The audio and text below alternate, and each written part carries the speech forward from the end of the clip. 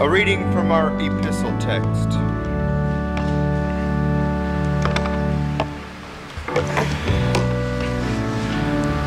I thank my God in all my remembrance of you, always in every prayer of mine, for you all making my prayer with joy, because of the partnership in the gospel from the first day until now. And I am sure of this, that he who began the good work in you will bring it to completion at that day of Jesus Christ. In the name of the Father, and of the Son, and of the Holy Spirit. Amen. Please be seated. Here we have Paul writing to the Philippians. And where is he writing from?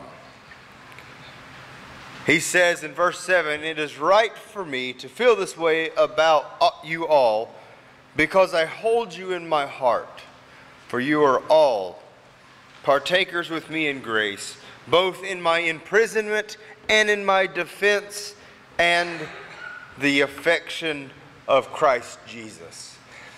And when we think about that, and Paul writing that from prison, and we think just what that means, we can really begin to think that there's not a whole lot that this world can do to us as Christians. I mean, of course they can take our lives, they can beat us, or worse, tell us what we can and can't say. But at the end of the day, the gospel must be proclaimed. It has to be proclaimed.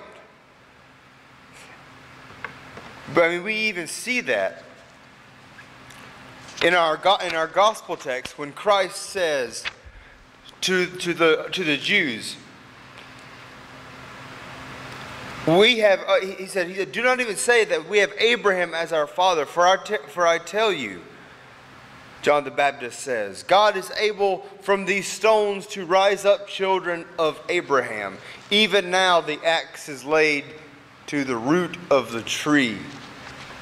In other words, you can't claim your heritage. You can't claim that you are saved because Abraham was your father. Because the axe of that tree, that particular family tree, is at the stem, and it shall be cut down, and salvation shall belong to all of those who call upon the name of the Lord. Do not say that you are children of Abraham, because the Lord could rise up the children of Abraham from rocks. He doesn't need you to be the children of Abraham. He made you the children of Abraham. And so as Christians, we need to look at that in that same way. We are made Christians. And God, who has created us as Christians through holy baptism, could do the same thing through a rock. He could rise up a Christian from the rocks to proclaim the gospel, but he doesn't. He raises up Christians. He raises up pastors. He raises up the baptized, those who have voice and who have ears. Let them speak and let them hear. And so Paul writes these words, "For you are all partakers of me, with me, of grace, both in my imprisonment and in the defense and in the confirmation of the gospel." Now, in those three things, we need to look at closely.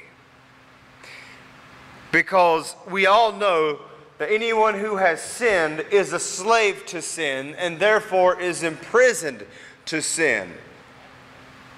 We are in bondage, bound. We all like to speak of free will because it makes us feel like we have control. In fact, that's the very meaning of the term. Free will means that we can do what we want. Not that there's not consequences, but you're free to do what you want. But then I think about the valley of dry bones. And I say to the valley of dry bones, what are you doing dead? Don't you know you have free will? Arise. Breathe. You have free will. Will yourself to live. Do you see where I'm going? Do we really have this free will if we are beholden to sin? We are bound. We are bound to sin. However, we also learn later that Christ breaks those bounds through his death on the cross and his resurrection, and that we are then slaves to the gospel. And that's the kind of slave that I want to be. I don't want my free will. I want the will of Christ for me. It's inevitably and ultimately better.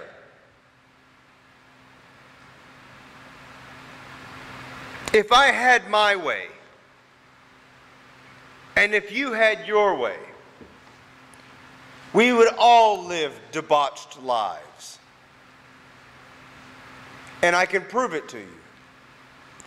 Because sin is fun. And I know you may not hear many other preachers say that. But isn't it the truth?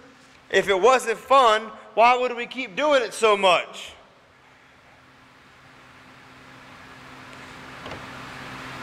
But it's kind of like eating candy for every meal. It might taste good, but it'll kill you. And so we go back to this. We all agree that sinning is fun, but that it'll kill you. So stop it. You have free will, right? Stop it. Stop sinning.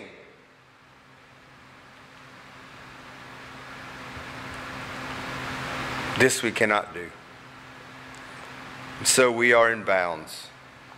But it is the gospel. And this is where those three terms come into play. These three terms, both in my imprisonment and in the defense and confirmation of the gospel. We are all in this together. We're all in this together. And I thank God for you.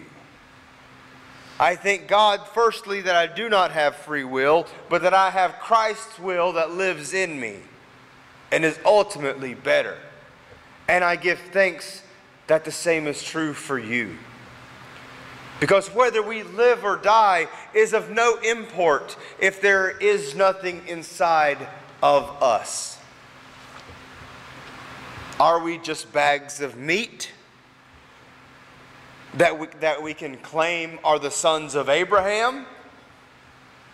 Or are we washed and reborn Christians who shall live with the one who reigns forever and ever? And that's the question. And so I stand with you,